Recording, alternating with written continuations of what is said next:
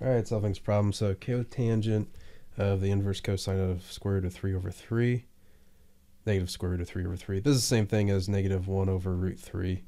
And the reason why I'm mentioning that is because it'll kind of help see this. So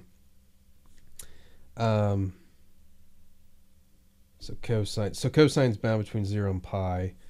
So in this case, it would be like negative 1. So cosine, and this would be root 3.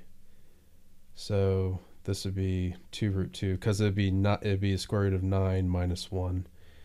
And then it's square root of 8, and that breaks down to 2 root 2. All right, so we want the cotangent. Cotangent's equal to, this is the radial value. I don't know what this pi value is, because this isn't it's not like the 30, 60, 90 triangle or whatever.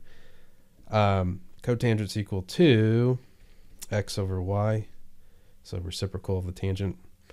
So it's going to be equal to negative 1 over 2 root 2.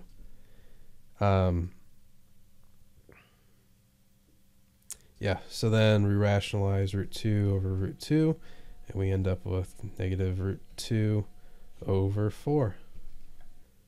That's it. I hope that helps you out.